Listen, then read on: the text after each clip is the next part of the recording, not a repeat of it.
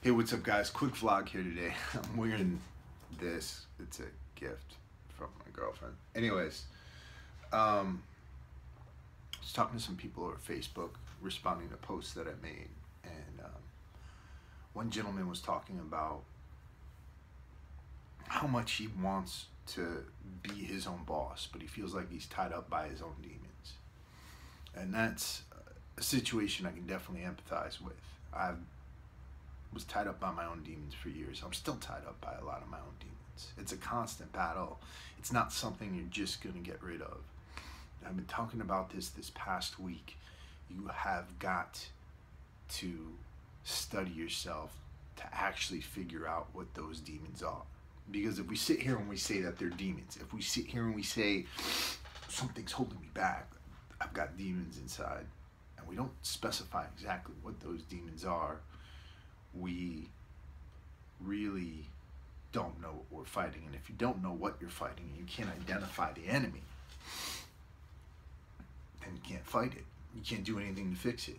So the biggest goal for those of you right now who feel like you're being held back by something inside is to get to know yourself, to get to know and understand what's going on inside of you that is holding you back.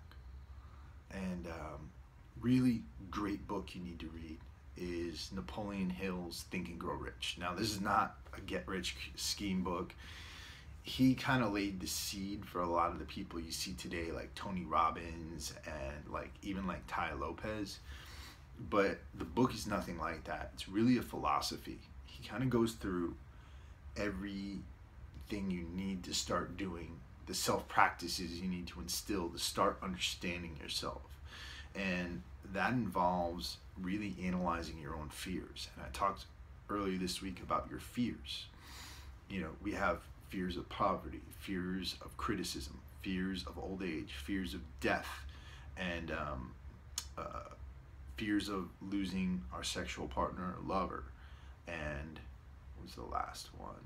Old age, poverty, death. Oh, fear of disease. And so each of those fears is tied up in something that holds us back. So when we say we have demons, what we're really saying is we have one of those 6 fears, or a fear that's related or categorized underneath one of those 6 fears. So a lot of times we have fears of criticism, fears that if we step out into the world, nobody's going to understand us. And I hear from a lot of you, and I have the same thing, where I don't like even going out in public sometimes because I don't like dealing with people. And I talked about this yesterday. I don't like dealing with people, so I'm very unfriendly to people. And because I'm very unfriendly to people, it comes back to me that way, and people are very unfriendly to me. So one of the things I need to work on is my own approach to people, my own bearing as I go out into the world. Am I able to carry myself as an individual who is approachable, who attracts people rather than repelling them? And if you want to be a business owner, if you want to establish yourself as somebody who people want in charge of them, you have to attract people. You can't just rule by fear. You can't automatically rule by fear. You're not going to rule at all because nobody's going to want to be around you. So you really need to work on yourself. Make sure you're approachable. Make sure that you are understanding the laws of attraction. People run away from pain and they seek pleasure. People seek people that make them feel good. So compliments go a long way.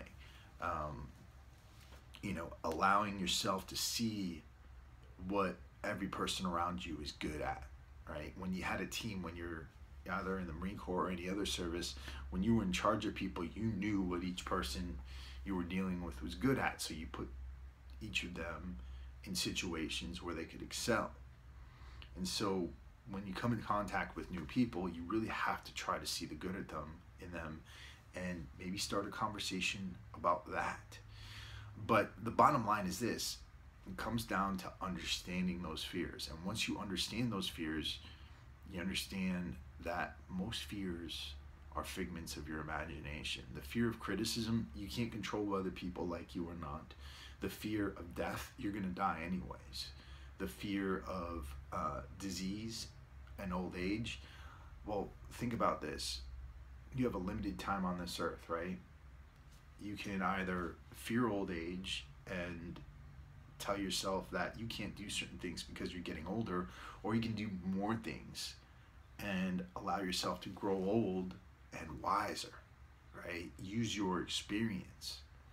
And knowing that you have a limited time on this earth and you're going to be older, you might as well make the best of it while you're here, because this isn't going to happen again.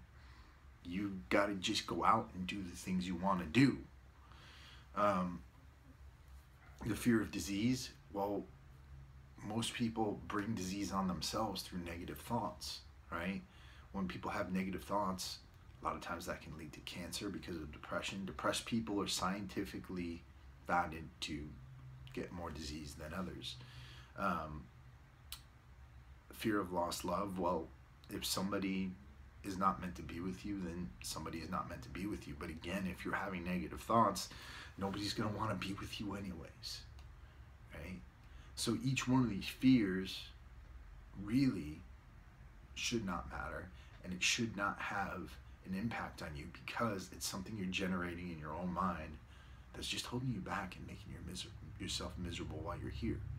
So just get out and do it. Get out and do what you want to do. All right? I'm going to go PT. I love you all. Peace.